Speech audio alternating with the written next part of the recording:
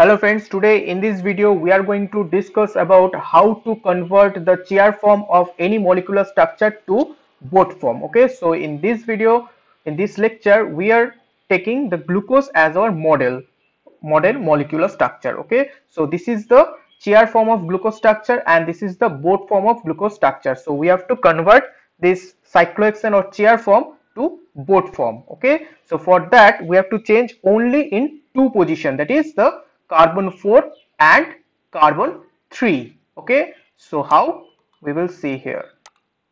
So we have to at first change the carbon 4 in upwards and carbon 3 in downwards, and we have to just readjust the carbon fifth. Okay, so in this way we can convert the boat form into convert our cyclohexane structure or chair form into our boat form. Okay, so in this way we can change.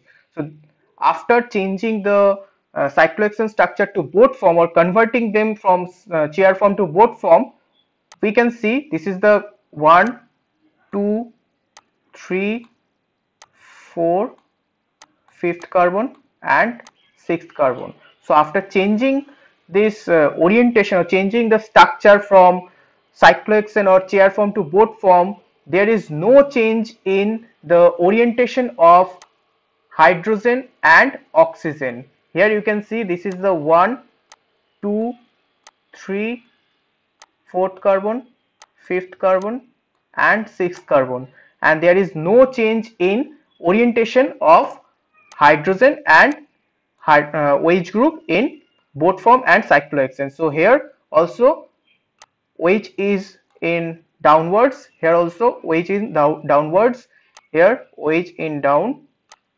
OH is down, and in third carbon OH is upwards, in third carbon OH is upwards, in fourth carbon OH is in downwards, in fourth carbon it is in downwards, and in fifth carbon CH2OH group in upwards, in fifth carbon CH2OH group in upwards.